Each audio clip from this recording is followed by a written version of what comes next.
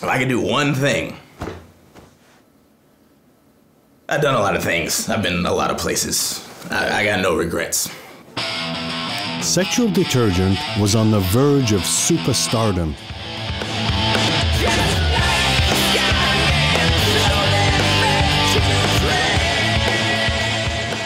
But at that time, the one thing that I wanted to do more than anything, middle management. But then frontman Neil Davis began to experiment with the wrong crowd. So Neil asked me to get him a job with my employer, and I did. And you know, he got into some stuff there, you know, and you know, he's kind of playing around and experimenting, I thought.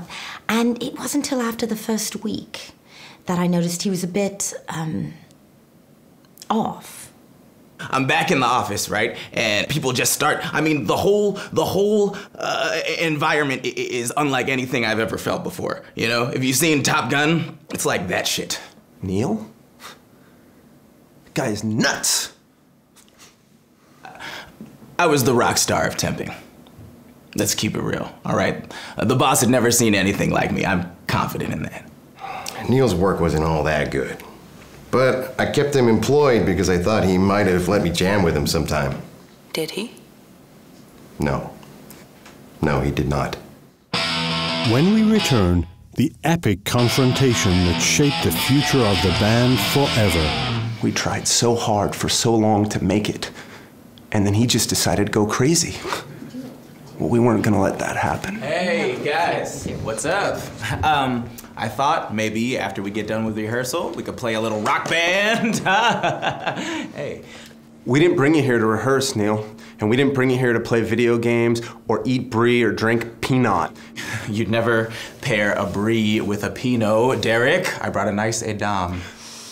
So he went down this path, you know, like a little bunny, through the woods, with no hole to jump through. This is an intervention, Neil.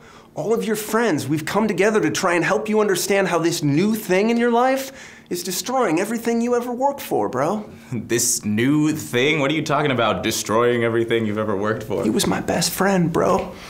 In college, when he didn't have a place to stay, he slept with me until he got sleep apnea, and he slept in the bathroom. The job. You think all of this is the job? Derek, you're barking up the wrong tree, dude. It's destroying your music, okay? It's scaring your friends. You gotta kick this thing, man, and we're gonna help you, all right? I mean, what's next, Neil? You gonna try and tell us you're gonna quit the band? Dude, it's a temp assignment. I'm just trying it out. I can quit anytime I want. Then quit. I said anytime I want. And I don't want to right now. You know what? I don't have to take this right now, okay? I've got a huge project at work. At work, where they believe in me, where people are first, and I am an essential part of a matrix organization. He helped me out a lot with this, and his hair. He had really good hair.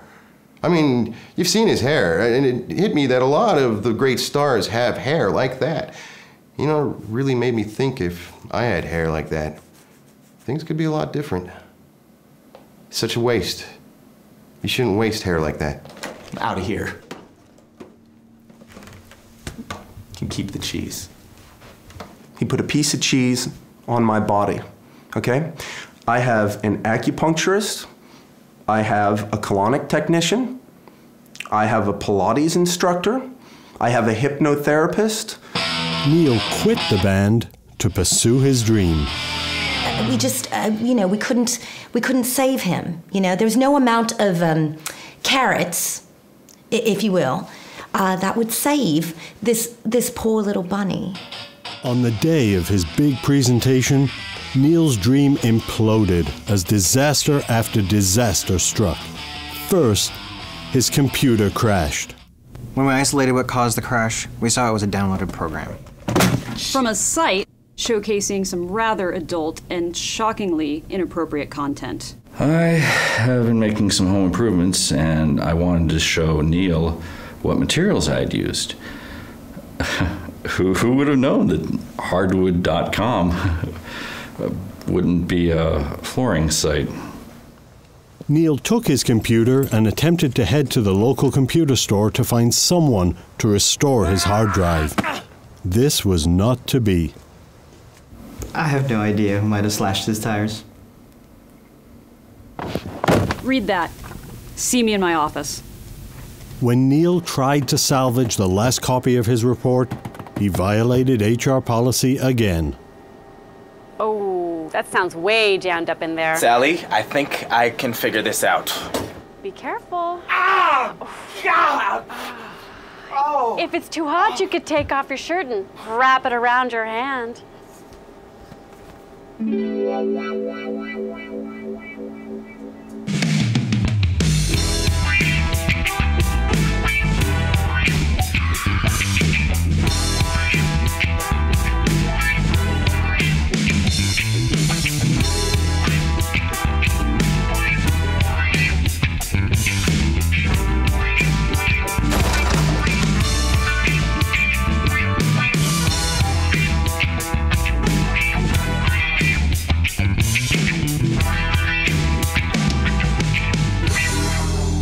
It was quite a show.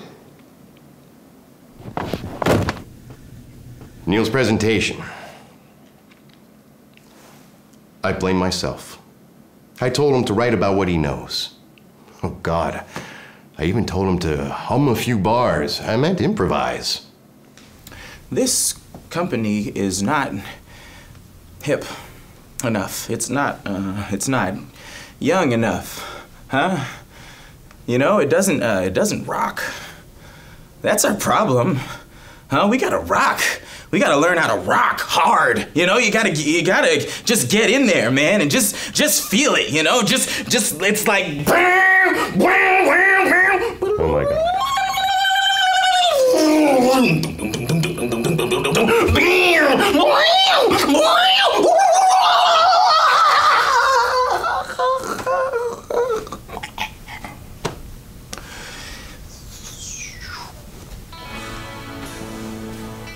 Yeah, after Neil's presentation, he came over to my place and he was a wreck, you know.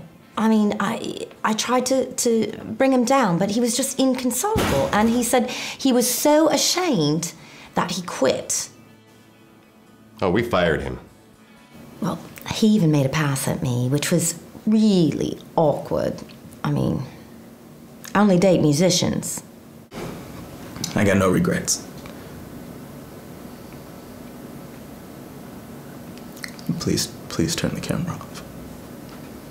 Why are we talking about Neil? Okay, that guy's nuts. We're talking about me. That's the interview. You know what? This interview's over. When we return, Your prayers have been answered, gentlemen. I'm here to play Jesus. I'm back, and I'm ready to rock. Neil unsuccessfully tries to rejoin the band. And Sexual Detergent moved on to record their Grammy-winning album, Rinse and Repeat. I don't have time for this shit. I plead the fifth. The name Sexual Detergent, now we made it into a clothing line. I think that we're gonna make a condom line and we're gonna make a detergent line. But, you know, clean sex, I think, is the wave of the future. Those guys really hit on a zeitgeist. Sexual Detergent. I wish my wife would use more of that. No, she forgot to mention Cody. Tennessee, oh, I can't help myself anymore. Years of abuse have left me crying on my kitchen floor, and I just can't seem to find the door. Codependency's got me calm. And it's not about music and vinyls anymore. And so what I'm gonna do is every show, I'm gonna hand a guitar to somebody, and it's gonna be the closest thing to a religious experience that they will ever have, because that is the power of music, and because that is sexual detergent.